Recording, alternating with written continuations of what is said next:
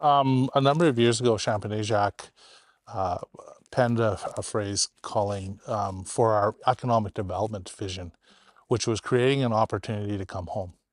We felt that it was a very big need, that if we wanted to grow the community of Haines Junction especially, or any of our other residential subdivisions, we have Haines Junction, but we have three other residential subdivisions, and so we need to have an opportunity for our citizens to be able to live and work out here. So, the overall vision was, yes, we continue to create safe homes for those citizens who kind of need some stability, but we also need to create an opportunity to grow the community, and the way you do that is by creating infrastructure, and a big important part of that is housing. You can't begin to start thinking about jobs or education or even healing programs without having sort of that base to which you can work from. This fits a particular niche within or need within our community. And then having a program such as this creates an opportunity for us to continue to build skills and provide exposure opportunities. You have citizens who may have thought about maybe getting into log home building or construction, but never had the opportunity. And this is an opportunity for them to take, sort of dip their toes into the water, so to speak, get an idea of if it's really for them. This is good, and it's nice to see our partners starting to sort of provide us the opportunity, but not try to hold our hands through the whole process. And I think this, for First Nations, is empowering, right? Because we get to build units that are more to what we need here. Having energy efficient homes created reduces the burden on our citizens, but also the nation itself, and creates an opportunity for our citizens to not have to worry about where they're going to pay the oil bill or pay the electrical bill, because the prices are skyrocketing. So building energy efficient homes is key to us continuing to have a sustainable housing program.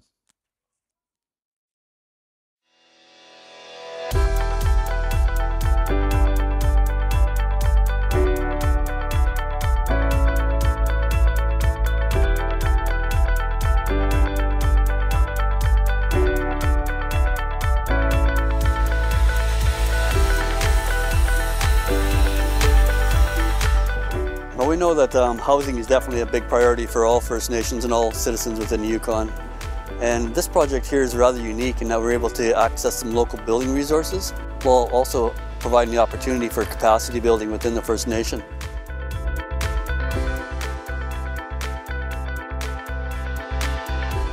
So with this project here, we have the local opportunity, local building materials, and we have some trainers that came up from down south, which is a really unique opportunity as well, from the skills that they possess. And then of course we had some great coordinators as well that were able to assist to make this really happen.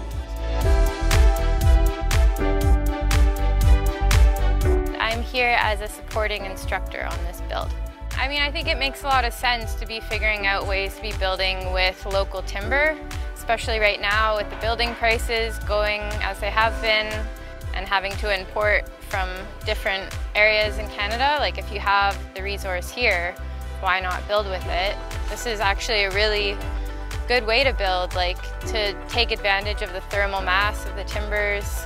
The system that has been designed for this project is really well thought out, and I think it'll be a really tight building once it's all wrapped up in insulation, and it's going to be really good.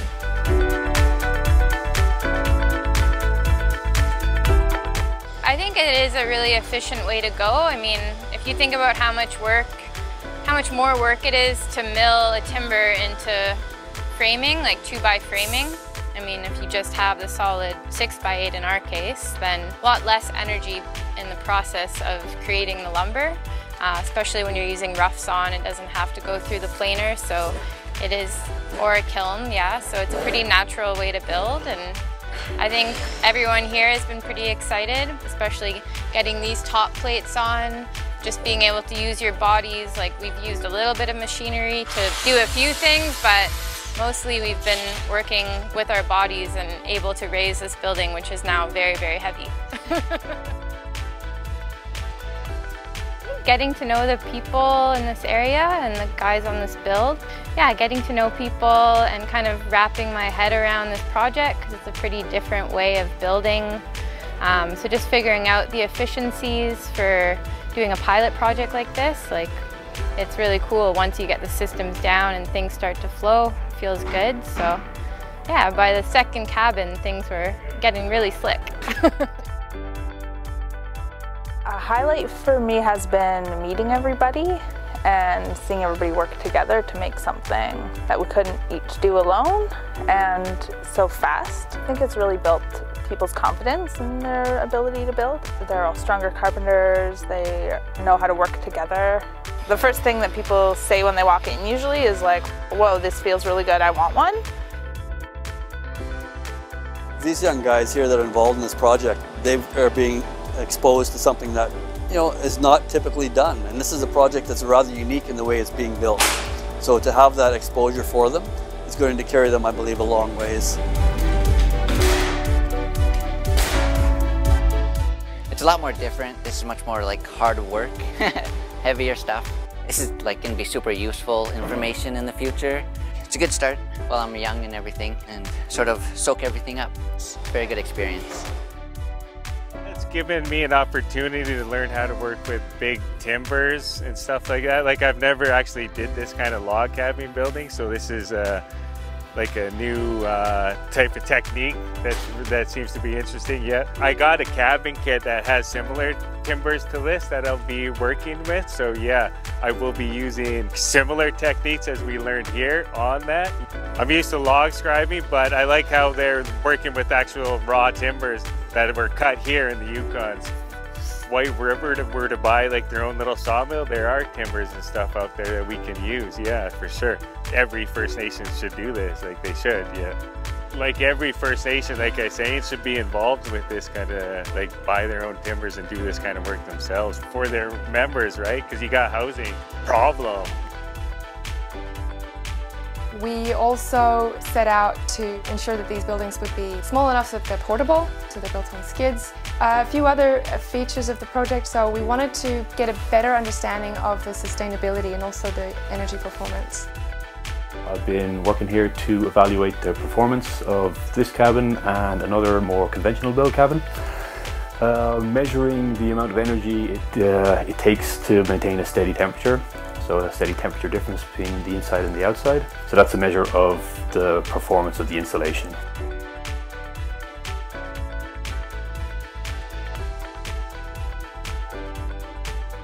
And then also doing another test to measure the effect of having big heavy log walls, which are supposed to retain heat, which is a little bit different than just holding it in. So if you want to heat a place with a wood stove, when the wood stove dies down, how long is it going to stay warm for? So we'll be measuring both of those characteristics and comparing it with the conventional build cabin. Then we're also measuring the inside temperature and the outside temperature. Then we know the temperature difference between the inside and the outside through the wall. And then we know how much energy it takes to maintain that temperature difference. At a glance, it looks like the logs are holding and releasing a lot of heat.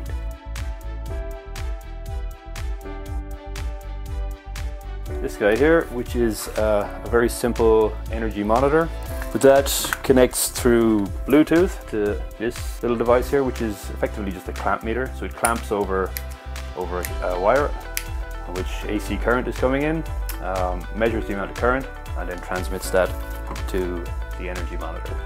The energy monitor records that throughout the test period, and then we can determine how much energy was used in each hour over the whole test period. So that tells us how much energy we're using to maintain the temperature. And then we're also using a data logger, which is right here. So this records 4 channels of temperatures. Some aspects of the wall design and explain how the logs are put together. This is a method called piece on piece. One of the advantages of using this method is that green logs can be used. So that's an advantage, not having to source dry seasoned logs. So the way piece works is that you have these vertical posts, and then a groove is cut in the post and also on the ends of the logs, and then a spline or a key is fitted in between them. Wooden dowels connect these logs to each other for stability. We anticipate shrinkage using unseasoned logs, but that's fine because we place wedges in the top. Now it's covered up with trim right now, but by placing wedges in the top and maintaining pressure on those, banging them in every so often, it pushes the logs down, and it means that you can manage a gap at the top rather than having gaps show up in the middle of the wall. And then after 1 or 2 seasons of using wood heat in a building like this, all the shrinking should be finished with. Some of the problems, of course, with the situation we're in as a result of the COVID and pandemic is availability of materials. And then, of course, when you do get the materials, the price is so high. So building with the local materials, I can see that this is a great introduction to opportunities and options for building homes in the future. It took a lot to get here. It's definitely a lot of coordination from those that are involved, from contractors to consultants, to staff, to directors, to funders, from CMHC funding to Yukon Government, the Energy Solutions Center, and also the workshops that have been done that involve experts from all different fields related to energy efficiency, and taking all those opportunities and aspects and experience and looking at all that, and to be able to come to this point here that's going to provide this opportunity for housing not only for the citizens and their families, but also the long-term gain for the participants to gain the knowledge, to be able to carry that into their future, and for Champagne-Aishihik with the capacity development for the community as a whole. I really see that as a great opportunity. And so with that, I want to thank all those that were involved to make it happen.